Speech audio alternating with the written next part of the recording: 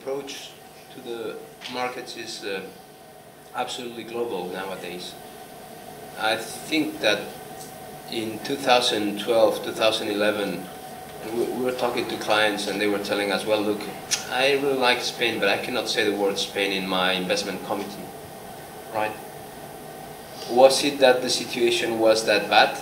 Was it a matter of sentiment? Was it a matter that Spain, Greece, Italy, Portugal were going to be kicked out of Europe?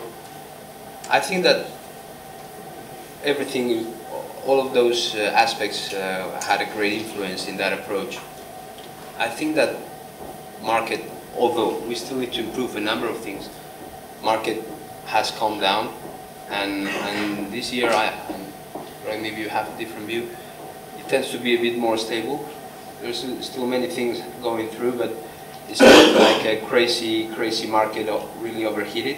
I don't think that we're in a situation, and we still, well, we are often right, but what we feel in clients and in the population is that we're still a bit sure of what has happened.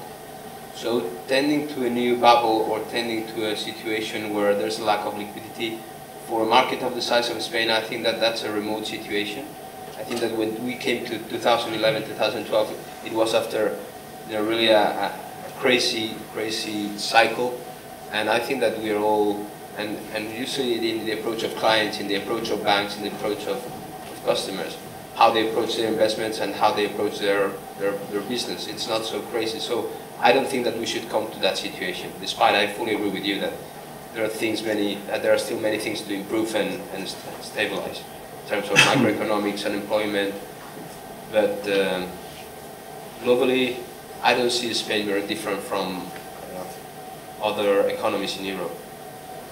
I think knowing what's going to be happening in 5 years' time is pure crystal ball futuring, you know. But at the end of the day, what we've seen in the past is that you're right that the investment market is ahead of fundamentals in the economy.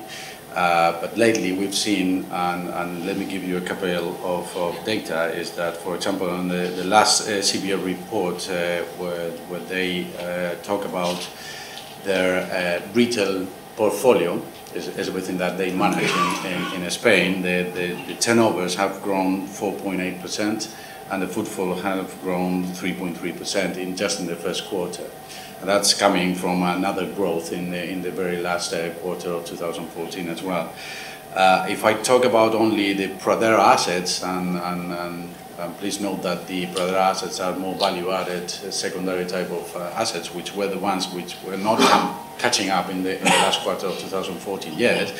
But in this first quarter, on year-to-date type of figures, we have grown 6% on like-for-like turnovers, and we've gone down to an average effort rates of 10.4%. Which means that those fundamentals that we had to do the homework on are really catching up.